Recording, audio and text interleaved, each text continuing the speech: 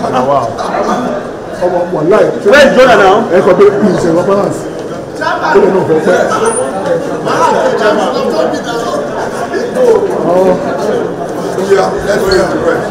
Jonah, no microphone.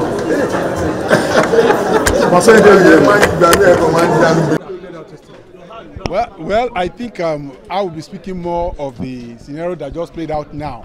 So first and foremost, I must thank my fellow distinguished senators for this honor and also the responsibility that they have bestowed on myself and of course the members, other executive members of the Southern Senators Forum.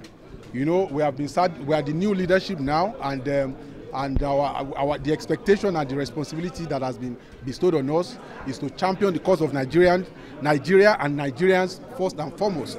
And of course, again, because we also live in an environment where we also have our northern brothers as well. So what we are meant to do is to also work closely with them in championing the cause of Nigeria. As it is right now, the unity of Nigeria is of uppermost importance to us, and that is what we will be championing. So all of our interests must be aligned, both from the southern end and from the northern end. So for now, there won't be much to really speak to, but as we take on this responsibility, my team and I will work together and come out very quickly with some of the plans that we have ahead. But of course, you can be rest assured that it is for the larger purpose of the larger Nigeria. Thank you very much. Thank you. Thank you.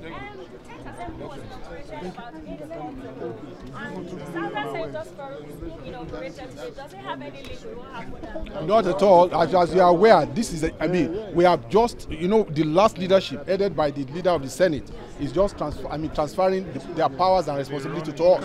So we have been running.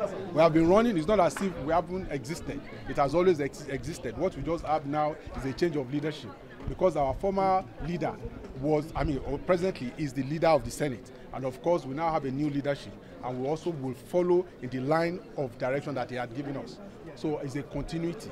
So you can be rest assured that we will all work together. Thank you very much.